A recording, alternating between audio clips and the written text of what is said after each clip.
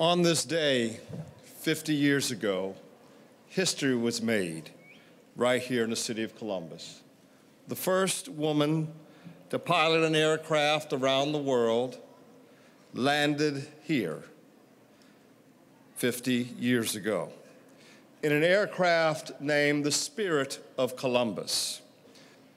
What is the Spirit of Columbus?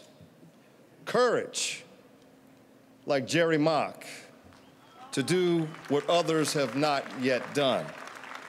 Determination and persistence to fulfill the goal and the dream that we have in our city.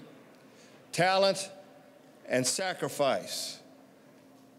And Doug Kreidler said she was a regular person with big dreams.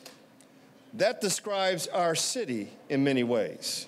Regular people with big dreams.